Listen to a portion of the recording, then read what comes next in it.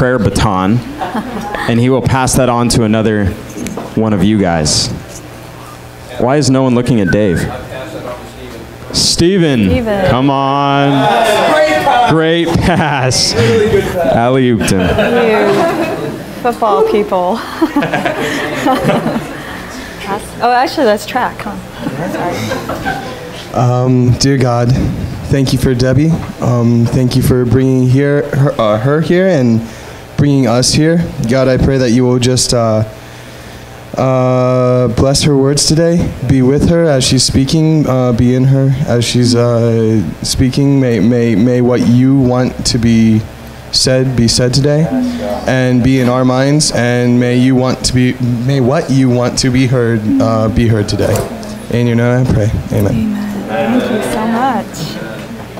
All right. Can you hear me? Yes. Is my mic on? All right. Can everybody in the back hear me as well? No, cannot. What should I do? Should I just do like this? Yes. Who said that? Put it on the... Right there? Right at the bridge of my nose? You still wouldn't be able to hear me. You just hear my breathing through my nose. All right. Can you hear me now? Okay, good.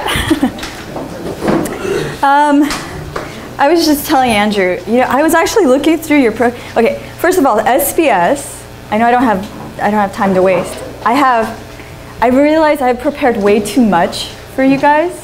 So that's why yesterday I couldn't actually even go through the flood. I just had to tell you there was one. So I realized today I have 16 pages of notes. Usually I have 16 pages for a full SBS. You guys are a little bit more condensed, so I'm going to try to plow through it. Okay, but one of the things that I really want to let you know is this is a really legitimate program you guys are in. Seriously, it's so legitimate. And one thing I do want to remind you as you guys are doing your homework is just the reminder that, remember, we are kind of like the Benedictine monks, and what we've been given in our hands are the utensils at the altar of God. And it just so happens what you've been given right now in your hands is your homework. So treat your homework as if you are doing them at the altar of God and offer them up as a sacrifice, because it really does honor God.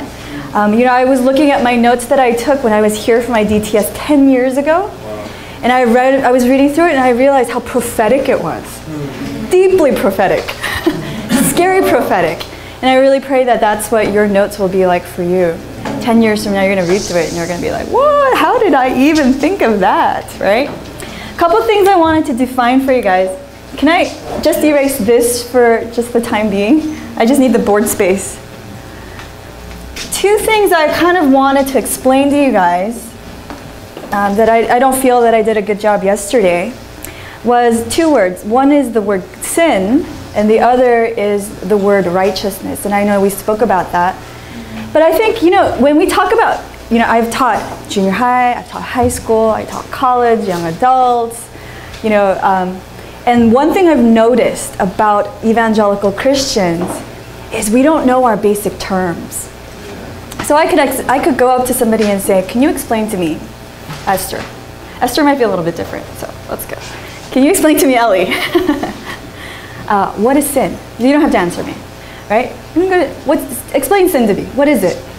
It's like, it's the stuff that offends God, right? And some people will say things like, it's going to a nightclub, right? It's going to a rave, I'm not sure, doing drugs, right? So, actually, no, sometimes God's actually at a nightclub.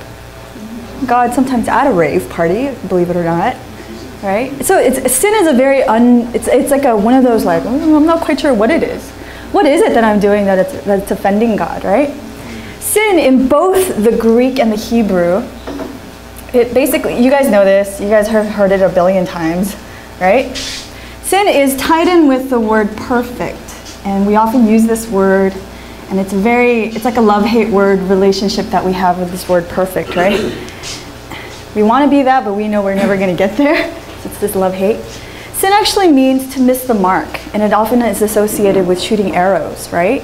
So when you miss the mark, you've missed the center, you've sinned. In the context of what we were talking about yesterday, how do you miss the mark? right? It's talking about being in the image of God. And you're like, I'm not quite sure what that means. How do I actually live this out, being in the image of God? Well, you know, one of the things I want to say is it's really linked with this word perfect. Now, okay, I keep bringing in Greek, so forgive me if I'm irritating you. The Greek word it's a word transliterated, it's this word called telos. Telos means it's the end, or it means perfect. Generally, it means complete. Right? So when Jesus is perfect, what does that mean? He's complete. He is everything he should be. Right? God is perfect. Right? When you go to Exodus, he says, I am that I am. His great name, right? Ehyeh, Aser, Ehyeh, right? It's the Hebrew, right? He says, I am perfect. I'm complete. I'm everything that I am, that I should be. So for individually, if you are called to be perfect, it's not that you have to be this imaginary, amorphous thing of perfection, right? That's what Richard Foster calls, I was talking to somebody about this yesterday, he calls it spiritual pornography, right? It's this fantasizing of perfection, right? Right? It's everything you were meant to be. If you were completely sinless, then why the heck would you need God in heaven? Right? Perfection and completion is who you were created to be, and everything that you were made to be, you are. Without insecurity, without shame, without fear of rejection. Everything that you were made to be in the image of God, you are. That is called telos, perfect. You have met the end. Telos means end. Wholeness, perfection. Right? And when we miss that, when we are not as kind as we should be in the image of God, or sometimes love is being able to do exactly what Yo did, to set a boundary. Right? That's love. Right? If you don't love someone, you just let them do whatever they want. You go straight to hell. Good for you. Right? But love means law. That's why God gives law. Whack, he sets a boundary. Right? If you study really good artists, the first thing they do is they set a boundary for themselves. A certain canvas or specific lines. A very famous artist, her name is Linnea Spranzi. Incredible artist. Her works, is like a small piece, sells for $10,000 each, right? She's a Christian. And she says that before she begins her artwork, she sets very strict lines for herself, boundaries. And then within those boundaries, she can be as free as she wants, without fear of doing something crazy. So this is law. This is what Yo did, this is what Andrew did, right? Whack. You gotta set a law. Now, the word righteousness is also going to be tied in with this image. Oftentimes when we think of being rightly ordered, the first word you think is priority. Like you gotta get right priorities. You gotta set priorities in your life, right? And the first image that you get is what? You get this image right here.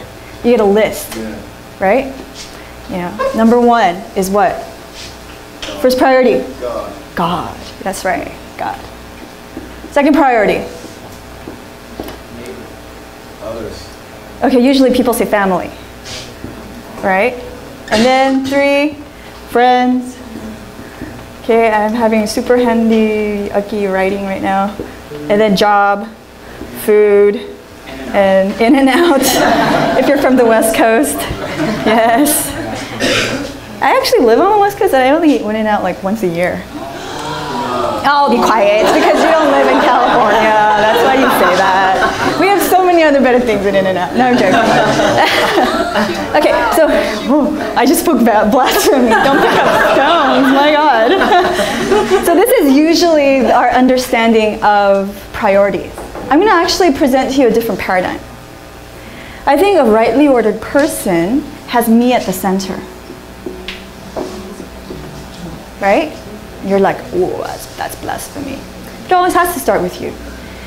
And then I'm going to say to you that the priority, this is where we get things a little bit mixed up, is this layer right outside, is God. And every decision, family, friends, right? And every layer that goes out from me goes through God. And that's rightly ordered priority. You live in layers. And it's always the next layer out that's the most important layer. What is the filter through which I make all decisions? Because God doesn't ever take away your gift of choice. Because if he did, he'd make you a robot. We'll talk about this in Job, right? But if it's the very next layer out, from which I make all decisions, from which I filter out and treat my friends, is this layer of God, you are rightly ordered. Right? Augustine says this very famous quote. He says, love God, do what you want. If you become a rightly ordered person, right? He says, love God, do what you want. Because you'll be doing what God wants, right? It's rightly orderedness. We'll talk a little bit more about that later on in the week. But for now, I'll just leave that image up there. So I just wanted to get those thoughts out before we dive into today. I was telling people that today is my favorite day. If Andrew and Yo are okay, I'm going to go just slightly over 12 o'clock. Okay. So, because we started at 9:15. Okay? I'm just going to claim my rights. Just going to say. And also because this is actually, for me, it's been the most impacting teaching, preparing and also teaching. So I really want to take you guys through some really good moments. All right, so let's back up to the flood. So the flood happens. I know I didn't talk much about it, but I will try to talk about the themes of the flood as we talk about other topics. So I won't chip you off, promise. So the flood happened. Noah sends out a bird. He sends out a raven, a white bird. Animals come back. He finds land. He lands. And then what does he see? What do you think he sees? Dried land. But what is there around the dry land? There's a lot of corpses. A lot of dead bodies, okay? And it says that Noah, first thing he does is he builds an altar. Builds an altar, and then God makes a covenant, right? He says, I will never send flood again. And it's an unconditional covenant because God doesn't say, if you do this, I will never send a flood. He just says, I promise I will never send a flood again to destroy the earth. It's very unconditional. And then Noah builds an altar, and he sacrifices an animal, and God gives a command, do not eat animal with its life, right? So starting here, it seems like people start eating a lot of meat, right? Now before that, were they all vegetarians? I don't know, right? It doesn't say. So maybe not. Excuse me. So if we go to chapter 9, verse 20, okay, who can read for me? Taesun? Would you like to read for me? Chapter 9, verse 20. It's a great verse. Can you read from chapter 9, verse 20, all the way to, let's read to 25. 20 to 25. Taesun, can you read it? Are you more comfortable reading in Korean? Yeah. Read it in Korean. Give us a flavor of Korean. Yeah. That's awesome. You're in an international school. 노원 농사에 시작하고 포도나무를 심었습니다. 근데 포도주를 먹고 취하여 장막에서 벌거벗은 채 누워 있었습니다. 가나안의 조상 한이 벌거벗은 아버지를 보고 밖으로 나와 형제들에게 사실을 알렸습니다. 그러자 생사 야벳이 옷을 가지고 와서 어깨에 걸친 다음 뒷걸음질러 장막으로 들어가 아버지의 벌거벗은 몸을 덮어드렸습니다. 그들은 얼굴을 돌려서 아버지의 벌거벗은 몸을 보지 않았습니다. 포도주를 마시고 취하여 잠이 들었던 노아가 잠에서 깨어났습니다. 노아는 작은 아들 함이 자기에게 한 일을 알고 이렇게 말했습니다. 가나안은 저주를 받을 것이다. 가나안은 형제들에게 속한 가장 낮은 종이 될 것이다. Okay, thank you. Korean sounds like it always ends with the word da, right? Yeah. That's the ending. It's the formal kind of an ending. Okay, so let's talk.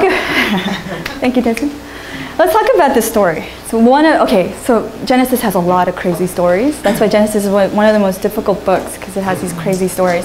Noah gets drunk. He's the first, it says, if you look at a footnote in the ESV Bible, it says he's the first to plant a vineyard.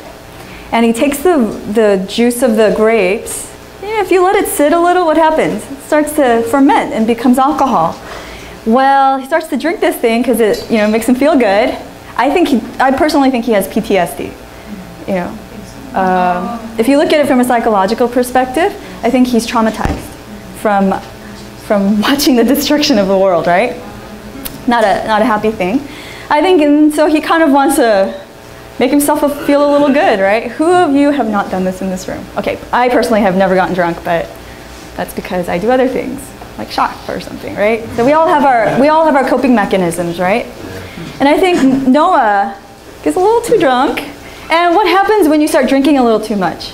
Your body starts to heat up, right? And Noah just starts to, peel it all off, right? And he's lying. He's completely passed out. I bet you at least one of you have done this in this room. Somebody always has done this. I think it's hilarious. So Noah's kind of lying drunk, this very holy man of God, right? God says he's righteous. Not so righteous then, but it's okay. So he's lying drunk, naked, and his younger son, Ham, comes in. And it's one of those very kind of like, you could look at it two ways. It says either Ham literally saw his father's nakedness and laughed. So, oh my God, look at that, right? Or other people will believe that to see someone's nakedness, someone will translate, is to actually have sexual intercourse. So some people believe that Ham actually rapes his father.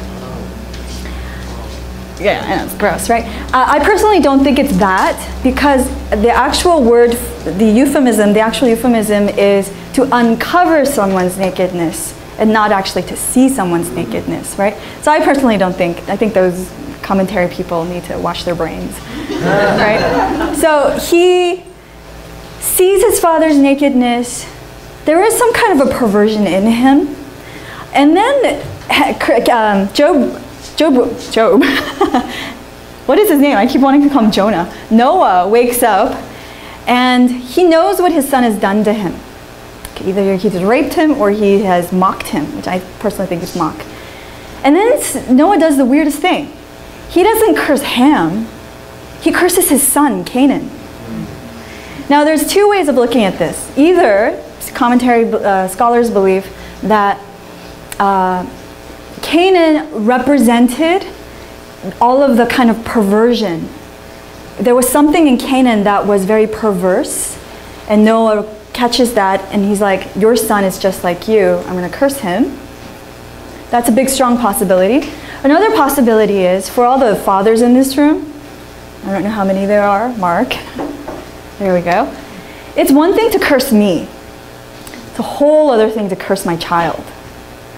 You could curse me, but don't curse my child for what I've done, right? And I think that's the severity to which Noah is taking this. And he says, cursed be Canaan. So the very next thing that you'll see is the genealogy, right? Here is a Toledoth in chapter 10, verse 1. These are the generations of Noah. And this is also called the Table of Nations. Nelson's actually gives a really good overview of the Table of Nations, if you want to take a good look at that. But we don't have very much time, so I won't go into all that much detail.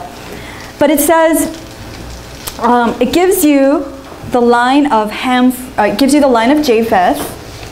I've done a lot of research on the names. I haven't been able to find very much for Japheth yet. So maybe if I ever come back in 10 years, I'll be able to talk a little bit more about the genealogy of Japheth. But let's talk about the genealogy of Ham, starting in verse 6. I'm going to read my version, okay?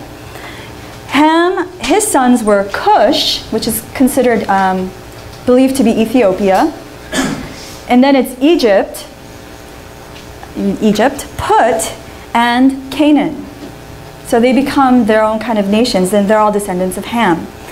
And it says, verse 8, Cush fathered Nimrod. He was the first on the earth to be a mighty hunter. He was a mighty hunter before the Lord. Therefore, it is said, like Nimrod, a mighty hunter before the Lord. Now you read that and you think, cool, I want to be like Nimrod. I want to be a mighty hunter. I don't want to be a Nimrod. I want to be like Nimrod, right? Okay, well, when you consider the word mighty hunter, think about it. Starting in Noah's time, God allows people to start eating meat. Well then, what does Nimrod start doing? He starts going out and starts to excel at killing animals. Is this the image of God that's being projected out? Just taking life. He was a mighty hunter.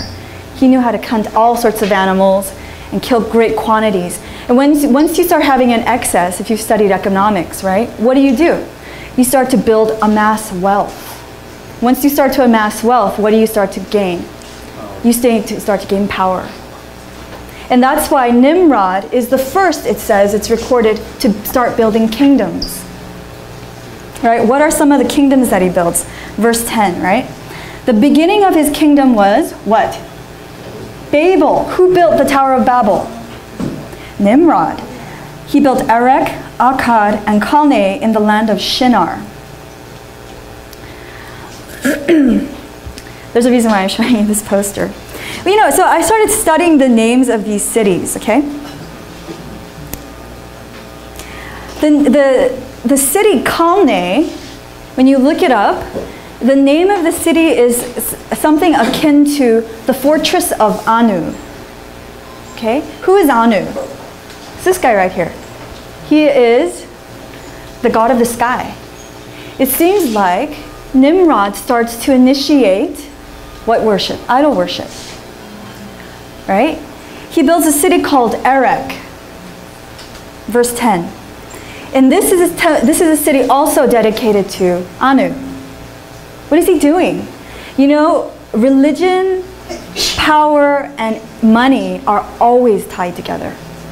Why does Paul almost get stoned? No, not almost. Why does he get stoned?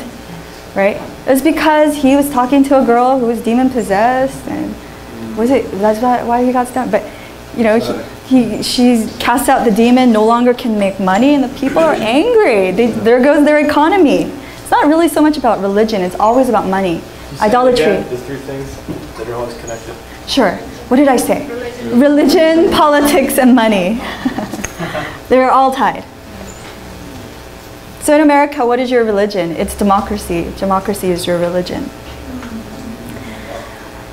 Whoa, hey, I'm not a socialist, all right? I'm not a communist. I'm just a Christian. Okay. And then he also builds the city called Nineveh, which you'll read about in Jonah, right? Not a good city. So that's kind of the descendants of Ham and this weird, mysterious figure, Nimrod. If you study the origin of religions, most religions, they actually stem out of the teachings of Babylon. From Babylon disseminated most religions of the world, including Hinduism, Buddhism. Buddhism comes from Hinduism. Let's read the line of Shem in verse 21. It's an important line. He is the father to a guy. It says, to Shem also the father of all children of Eber, the elder brother of Japheth, children were born. Now this figure, Eber, is important. Eber, his name is actually also pronounced Ebiru. Or it can actually be pronounced Hebiru, which sounds like Hebrew, right? So he is the father of he's the ancestor of Abraham. And it's through this line that Abraham comes. So you get three very distinct genealogies. Some people like to say that Canaan is, Ham and Canaan are the forefathers of the African continent, which I think is just ridiculous. And it talks about why, it's just nonsense. I think it's just, anyway, we don't need to go there. So when you look at the Table of Nations in chapter 10, what do you see again? People start to multiply. And as they're multiplying, you get to chapter 11. So I want you to know, the events of chapter 11 happen before the events of chapter 10. Chapter 10 is just like a general long picture, and chapter 11 is a very specific event, right? Because you see in chapter 10, it says that they spoke many different languages, whereas in chapter 11, they only spoke one language, right? So let's take a look at the Tower of Babel, and it's very much connected with the ideas of the flood. Chapter 11, verse 1 to 2. Who would like to read for me? Pine, can you read really loud for me? All right. At one time, all the people of the world spoke the same language and used the same words. As the people migrated to the east, they found a plain in the land of Babylonia and settled there. Good. So this may have most likely been what the Tower of Babel looked like. Now, what does it look like to you? Yes! Who said that? Awesome. You're so smart. Yes, it's the pyramid figure. Oh, stop. Right. This is actually the precursor to the pyramid. Pyramids, if you look at the original earlier designs of pyramids, they look more like this than they actually do, more flat surface. So this is called a ziggurat. Did somebody ask something? Okay, sorry. So it says that this was, people started to move east to the land of Shinar, which is right around this area. It's this area right there, okay? This is kind of where Babylon is, Babylonia, Akkad, right? Nineveh is up here. So it's that region. And Nimrod starts to build his city, his tower, right? Let me tell you what Josephus, now if you guys know Josephus, he's a Jewish historian that was alive during the time of Jesus. He is not a religious man, he's quite secular, and he actually writes for the Roman Empire. So don't think that and then he actually writes this many thousands of years later, okay? So don't take this as gospel truth. But this is what Josephus says about Nimrod. He says, Nimrod was the grandson of Ham, son of Noah, and he was a bold man and great strength of hand. He says, Nimrod eventually turned the government into a tyranny. It's the pyramid all over again, and who's at the top this time? Nimrod, right? Because he was a mighty hunter before the Lord. And it says that he was trying to turn men from the fear of God by bringing them onto constant dependency on his power. Right? He was a mighty man, right? So you see that whenever you see mighty men, it's actually not a very favorable phrase, right? And he starts building cities and dedicates them to Anu, idolatry. And then he says, according to Josephus, that he will have revenge on God if he ever tries to drown the world again. And he was trying to build a tower too high for the floodwaters to ever reach, right?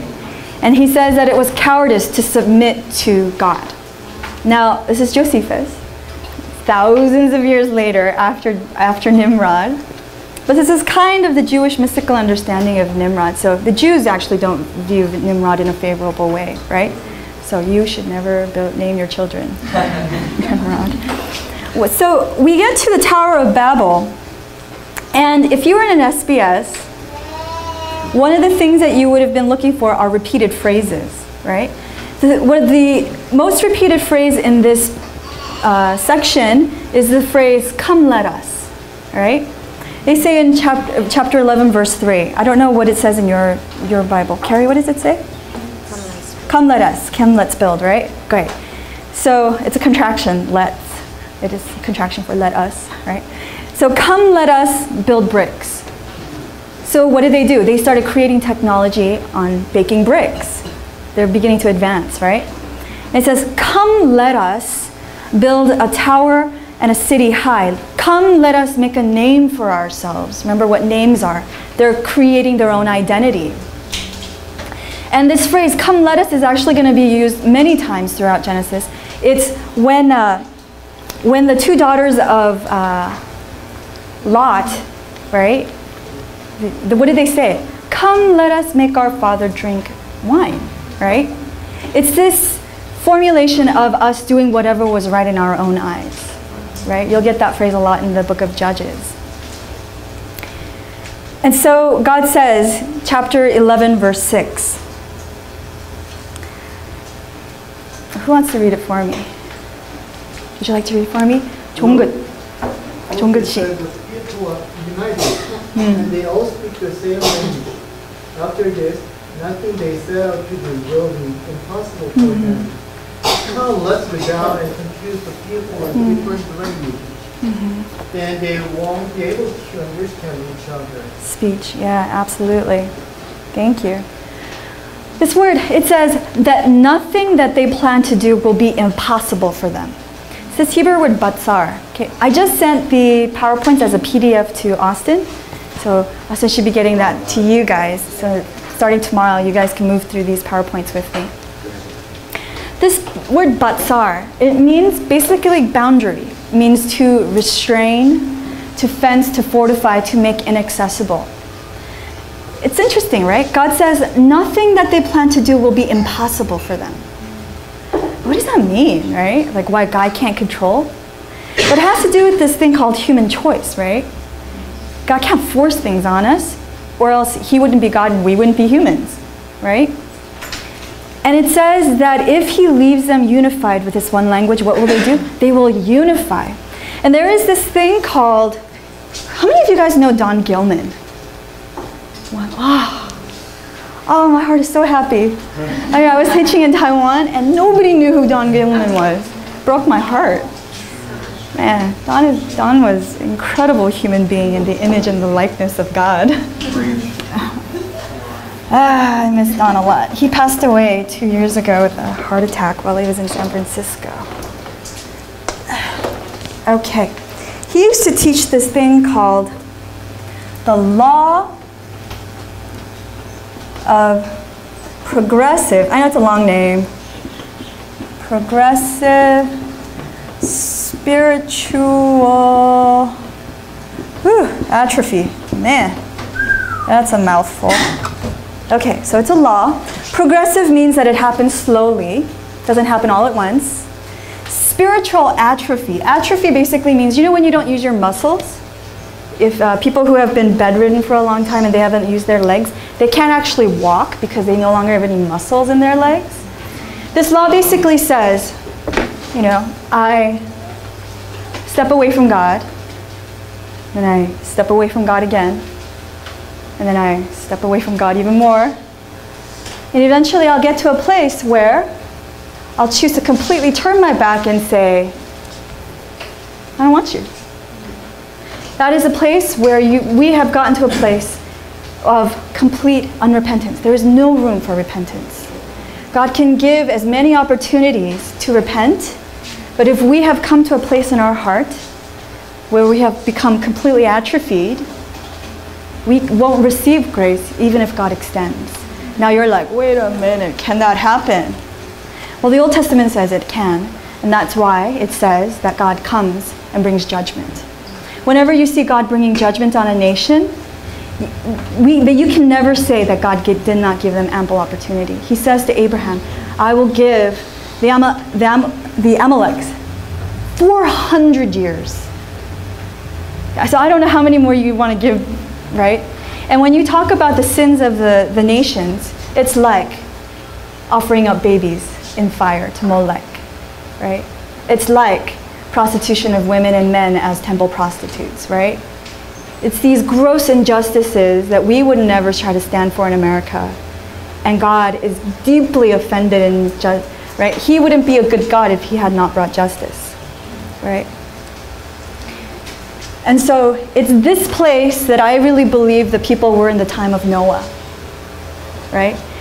Every thoughts of their heart were only evil continually. Continual spiritual atrophy until they finally said, we don't want you. And Babel is in high danger of getting to that place. A place where there is absolutely no room for repentance.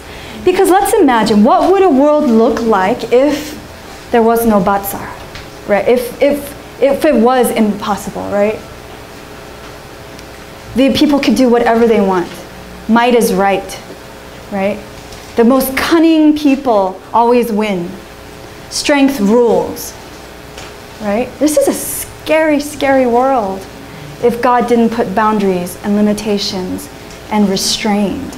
This is one of God's greatest blessings for our lives, is the gift of law, right? And often, you know, the Jewish people, when their children are being raised, do you know what one of the gifts that they'll get? We like to give teddy bears and, you know, whatever, polar bears and dolphins, right? The Jewish people will actually give a toy plush Torah scroll to teach the children that the law is warm, soft, and is your friend, right? So I want you all to go out when you have kids, buy them a Torah scroll, teach them to love the law. That's why David, all throughout 119, Oh, how I love your law. Right? It's just, the entire 119th Psalm is about his love for the law. But don't worry, I believe repetition is the mother of instruction, so I will repeat that about 5 times before we're done. So God says in verse 7, he says, come let us. He's speaking in the Trinity, right? Come let us go down. And they're confused their language. Right? And so what is God's judgment ultimately? His judgment is his grace to prevent this. Yeah. Right? And that's the same thing with the flood, just like Mark was sharing this morning. You know? Every evil, every thought of the heart was only evil continually. It really saddens me because I know I could get there. But praise God, there is a restraint of the Holy Spirit on our lives, right? And he constantly teaches us to become in the image of God, right? That's why he comes to live in us. So at the division of language, I have to use this little corner of the chalkboard. Sorry, you guys, I have to keep erasing. I'm going to just draw you a really good image. Are you sure? Yeah. Okay. Did somebody take a picture of it? Yeah, I wrote it down. Ah, nice. Sorry. Ah, no, don't be sorry. Okay. Thank you, Andrew. They say you're never supposed to erase side to side because your butt shakes. So you're supposed to always erase up and down. No way. Oh, man. That one just got recorded, huh? It's okay. It's good teaching instruction. Yes, yes. Revelation. Revelation. It's all physics. You can put that in your charts. All right. So what happens at the Tower of Babel? Do not put that in your chart. Okay. Let's bring it back. So in the beginning, there was language, one language, right? Until the time of Babel, where what happened? Language divided, right? Into many, many languages. Now there are, gosh, more languages than we can imagine. Something like that, and that's just insane, right? So many languages formed from the one language. Linguists will actually say this is probably a probability. Wow. I was reading a book, it's called Guns, Germs, Steel by a guy named Jared Diamond, and he says that he's incredible. He won the Pulitzer for this book. It's an incredible book. That most languages he can trace it back to 3 sources. Whoa. Yeah, so he can trace it back, and he's very credible. And among all the languages, what starts to happen in chapter 12? God chooses one language. The language of Abraham. And what actually happens at the Pentecost, you guys? Yes, language unifies again. Yeah. And it's through, now it's not that we all speak the same language. It's that Peter got up and he just started to speak whatever, and everybody seemed to understand whatever he was saying, right? That's the work of the Spirit. He's bringing redemption to all mankind, right? And that's the Pentecost right there. So do you see the unifying message? Pentecost, right? That's the unified message of the Bible. And that's why it's important that we bring this one man, Abraham, into the story. Because it's through this one person that God is going to try to bring about this moment, right? The cross. So I love Abraham. Praise the Lord, Lord willing, when I go to be with him, he's definitely one of those people that I would like to just sit down and, if there's coffee in heaven, I'd like to drink coffee with Abraham, one-on-one. Since there's eternity, there is real no time. Did you know time is an actual physical thing that can be measured and bent? Time can be bent. Einstein discovered this. So Abraham, yeah, time can actually be bent. It had to do with the planet Mercury, but whatever. So chapter 11, verse 27 to 32. He says, I'm going to read it really quickly, okay? Now these are the generations of Terah. Terah fathered Abram, Nahor, and Haran. Haran fathered Lot. Remember Lot? I hear music. Jesus? Haran died in the presence of his father Terah in the land of his kindred in the Ur of the Chaldeans. Let me actually show you the map here. And Abram and Nahor took wives. The name of Abram's wife was Sarai, and the name of Nahor's wife was Milcah, the daughter of Haran, the father of Milcah and Iscah. Now Sarai was barren. She had no child. This is going to be the pivotal point of Abraham's story, is the fact that Sarai is barren. Can't have children. Now, when you read, so let's show you this is where he starts out in Ur, and then he transplants to Haran, right around there. So that's where the story begins. So, we like to think often, somebody asked a great question yesterday about, did Abraham know God? I don't think so. Because, the Jewish people, fascinating people. I've had a huge fascination with the Jew. At one point in my high school and college years, I wanted to be Jew. I wanted to find me a good Jewish man so that I could actually convert to Judaism, right? I've amended my ways, don't worry. So, the Jewish people believe that God was digging through the trash of the world. The world had become just complete trash, right? And in the trash of the world, he found this one bottle of perfume, just beautiful, smelled so good, and it was Abraham. So then God took Abraham and took him around and just spritzed the world with the beauty of Abraham. Okay, so this is the Jewish understanding of Abraham. I don't think that's the case. They obviously have not read Joshua or Luke. Joshua says, thus says the Lord, the God of Israel, long ago your fathers lived beyond the Euphrates, Terah, the father of Abraham and of Nahor, and they served other gods. And it's actually believed that Abraham's family, just from different things, they believe that Abraham's family was a family of idol makers. Now you consider this. His wife Sarai is barren. What do you think Abram has been doing? Yeah, I think he was trying to sacrifice to as many idols as he can to try to... He genuinely loves his wife. That's why he only has one wife. It's very unusual, right? If one wife is barren, you just get another one. But he really wants to stay true to her. I think he's a very honorable person.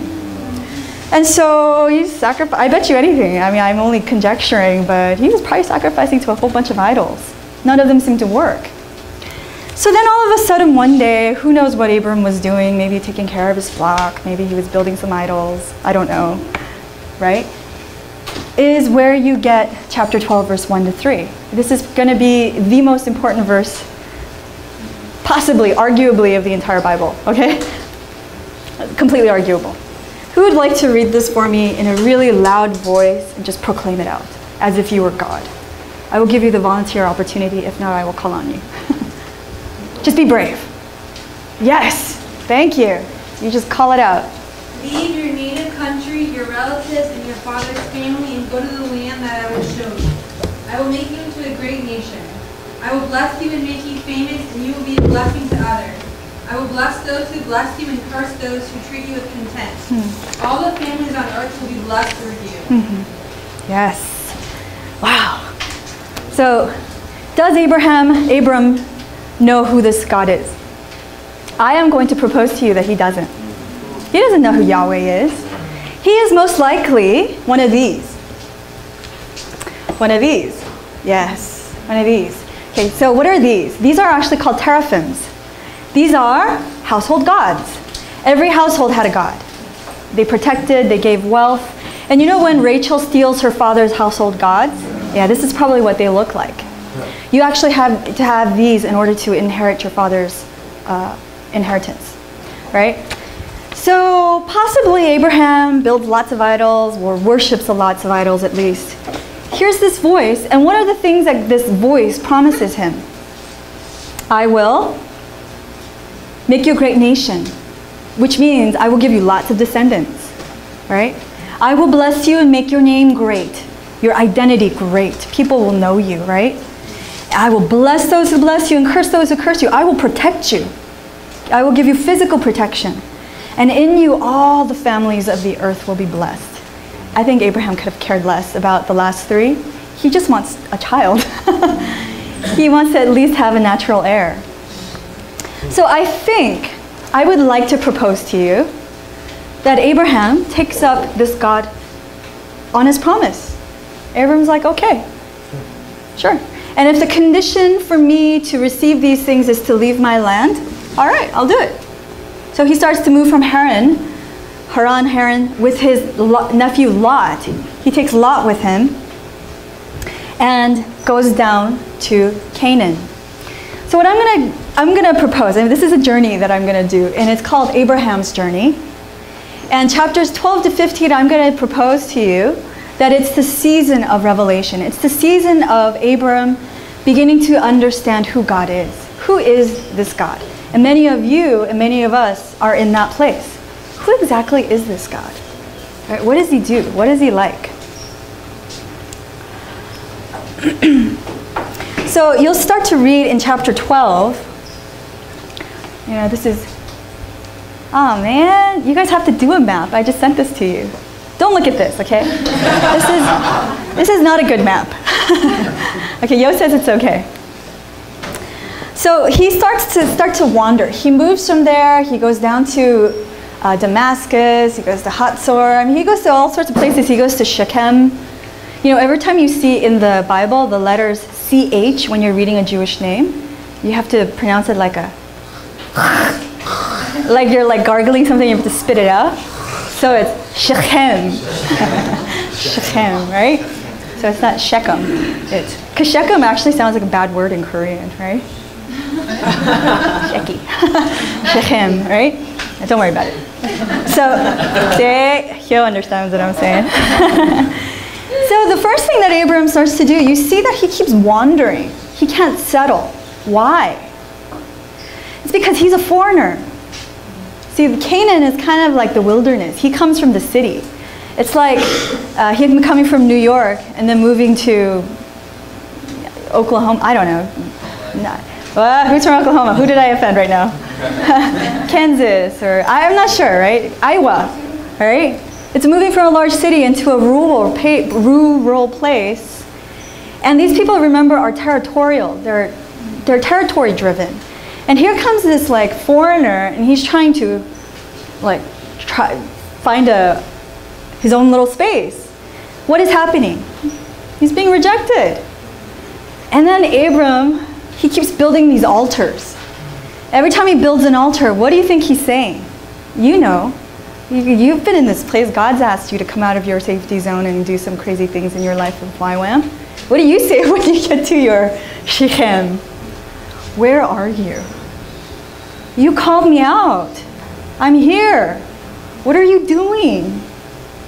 Build an altar, right? He's treating God, you know, he's burning stuff, right? Where are you? He moves, and then he builds a second altar. Eventually, there's a famine in Canaan, right? And this is not an unusual occurrence. That land is very dry. You know, that's why you'll see in Joseph's time, they got to move out of there again, because famine is a usual occurrence. And Abram goes to Egypt, which is not unusual. Egypt, like I said yesterday, is always fertile, because the Nile River is always there. It's always a constant source of water. Do you know the Nile actually flows from south to north? So Egypt, the upper part is called Lower Egypt, and then this part is actually called Upper Egypt. Yeah, so whenever you read about Lower Upper, it's reversed because of the flow of the Nile. So Abram moves down to Egypt, and all this, you know, you most likely have read the story and you're like, ah, cool. And the only thing that sticks out in your mind is Abram sold his wife. Dude, he sold her out, right? And he does. He goes there, and his wife is probably like 65 years old. She must have been some really beautiful woman. I'm serious. She must have been so beautiful at 65, because Pharaoh's servants see her, and they're like, wow, we got to get her to Pharaoh. Right? 65, right? Wow. That's cool. That's cool. She must, no wonder Abraham was like, just Sarah. Right? So he sells her, basically. The reason I say that he sells her is because Pharaoh richly blesses Abraham, gives him flocks, animals, male, female servants. I mean, it's one thing to give animals, but to give human servants is quite costly, right? And that's most likely Hagar is one of the servants that are given. And, you know, Abraham's in trouble. Abraham's in a lot of trouble here, right? He just lost his wife. And then God comes and starts to inflict disease on Egypt. Okay, now let's think about this. You gotta stop. You see, the Bible, you gotta meditate. Slowly think about these things, one thing at a time. Think about what it means that Pharaoh, his household, and his officials are starting to get diseased. Who's controlling this disease? Now remember, during the Middle Bronze Age, this is the Middle Bronze Age that you're in. During the Middle Bronze Age, Egypt was, if not the most powerful, it was one of the most powerful nations in the world. And remember, power is always coupled with religion. And if Egypt is powerful, it's because Egypt's gods are powerful. And Abram's God begins to inflict disease on Pharaoh, who himself is a god. What is Abraham beginning to learn? Wow, he's actually, well, this God, I don't know who he is, but he's able to have influence and dominion over Egypt's gods, and Pharaoh. It's a moment of realization, right? And then Pharaoh is like, oh my God, get out of here. Get out of here, right? Chases him out, and then he chases him out with all this wealth. And Abraham comes out of this in a moment of very human weakness, a very, very wealthy man. You see, this is weird. God's actions are just so weird. Like, he just did something not nice. It was naughty, and then he comes out even blessed for it. It's like, that's God's economy. Go figure, right? Praise the Lord, that's often how he treats us. Yeah. We're dumb. We make dumb choices that are selfish, and then it comes out, like, somehow we come out blessed. It's just so weird and ironic. I don't get it. But praise the Lord for grace. So he returns to the Negev, which is the south of, it's right there, right near the Red Sea, the Dead Sea. And it's at that moment, you know, they've amassed great wealth, both him and his nephew Lot, that he actually decides to let Lot go. Right? He says, you choose.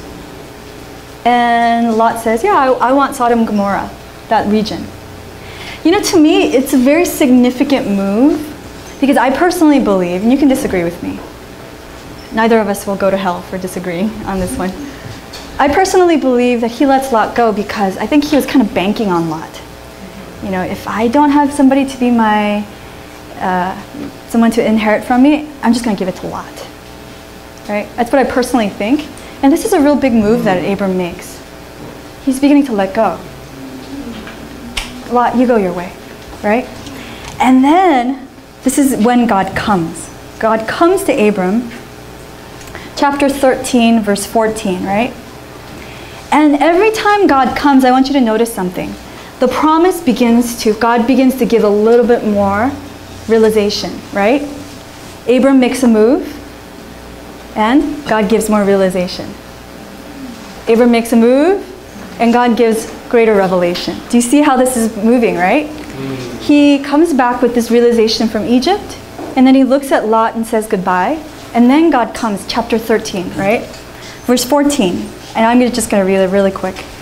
The Lord said to Abram after Lot had separated from him, right? The text specifically says, lift up your eyes and look from the place where you are, northward and southward, eastward and westward. For all the land that you see, I will give to you and your offspring forever. Do you see? That wasn't part of the original promise in chapter 12. It's a growth. It's a growth of revelation. And he says, do you see all this land that you're looking at? This is the land that I will give to you and to your descendants forever. So it begins to move and expand. So he moves to a city called Mamre, and he's kind of there, and he builds this third altar there. Now, when you get to chapter 14, really, really interesting, because it's so random. The Bible looks really random, but I personally believe that it's really beginning to build. Because in chapter 14, you get this really weird battle of the 4 kings versus the 5 kings. When you guys read this, it's like, what the? Yeah. And then you get this weird, mysterious figure of Melchizedek, right? So this is a Babylonian king shooting an arrow. Isn't that cool? Their beards. Like, they must have been some really hairy people if they could braid their beard like that. That's cool. Yes. So, just really quickly, I bet you could. So let's just really quickly. These are the 4 kings. Amraphel, Arioch, Kedorlaomer, and Tidal, right? So these are the 4 kings. They're incredibly powerful because they are able to subjugate these 5 kings. Bera, Birsha, Shinab, Shemaber, and the king of Bela, right? And interesting part is where it says, let's see, 14:5. I'm just going to read these kings off really quickly. Chapter 14, verse 5, it says, in the 14th year, Kedorlaomer and the kings who were with him came and defeated the Rephaim in Ashtaroth, Karnaim, and Zuzi Minham, the Emim in Shaveh Kiriathaim, right? So what does that all mean, right? If you do research on these people were actually considered giants. If you do research, some of these people had beds that were like 13 feet wide. Okay, they either wanted really giant beds or they were very large people. And the fact that these 4 kings could actually conquer them means that they were very powerful. So for 12 years, these kings served those 4 kings. And then in the 13th year, these 5 kings are like, we ain't giving you any more money. And we're not going to send any more people to you. That's usually what tribute is. And so in the 14th year, the 4 kings are like, we're not going to stand for this. We're going to go down and we're going to squash them, right? Make them pay tribute again, right? Or kill them. But so 4 kings eventually go down and they capture those 5 kings. One of those kings is the king of Sodom, where who is staying? Lot. Lot is staying there. And news comes to Abram. You know, he's staying with his friend Mamre, right? News comes to him. And then Abraham rallies his homegrown 318. I mean, that's pretty impressive, honestly, right? He's creating his own little tribe there. 318 soldiers. Okay, well, let's talk about the army of the 4 kings. Okay, so I did some research. A very famous, like a historical archaeological theologian, her name is Stephanie Daly, says that during the Middle Bronze Age, if a nation was small, their army consisted somewhere between 2,000 to 4,000 soldiers. Okay? So 2 times, let's do conservative, 2 times 4, it's about 8,000, right? A large army would consist of possibly somewhere between 20 to 60,000. Okay, so 20,000 times 4, okay, that's not very good, 80,000, right? So let's go conservative. Let's say the 4 kings bring out their 8,000 army, and then Abraham brings out his 318 homegrown soldiers, and it says that Abram chased the 4 kings all the way from the valley of Siddim to up there. Wow. Chased them, defeated them. And you're like, wait a minute, a little bit something's weird, right? And that's where this very mysterious figure comes in. Melchizedek. He's a very mysterious person because he shows up in Hebrews and then he shows up in the Psalms. And many people will believe that this is actually a Christophany. It's a physical, embodied presence of Christ. And people will say that because what are the 2 things he brings? Bread and wine. It's just like the Eucharist, right? Or when you break bread. Other people will just say that he is king and priest of a city called Salem or Salem, which eventually becomes Jerusalem. You decide, okay? You let the Spirit talk to you, both are great, okay? You won't go to hell for either. So he shows up and he makes a really, really interesting prayer, okay? So I need to be, Aaron, can you read for me as you're typing?